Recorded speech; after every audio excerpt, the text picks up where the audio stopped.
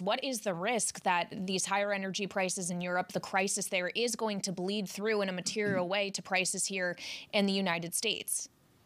Well, the risk is not on the nat gas side directly. It's actually through thermal coal and what's happening to thermal coal prices. When we got to $9 and closer to $10 natural gas prices again, it wasn't because of our production. It wasn't because of our imports from Canada. It was because the price of coal had shot up as Europe bought more coal, as China bought more coal, and the $9 price of natural gas, now $8, but that was equivalent to where thermal coal prices were. And now we're seeing thermal coal prices coming off again for a variety of reasons, and with that, U.S. nat gas. So U.S. nat gas is going to be seeing a significant increase in supply.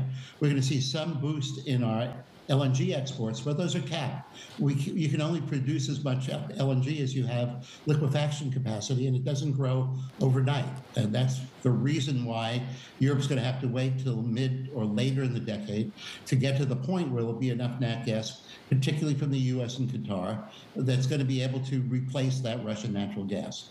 We also have to remember that the Russian game plan is not completely over. It's hard to second guess what Mr. Putin will do. He specifically said what they're doing on oil and gas, but particularly gas at the moment, is a reflection of price caps being discussed.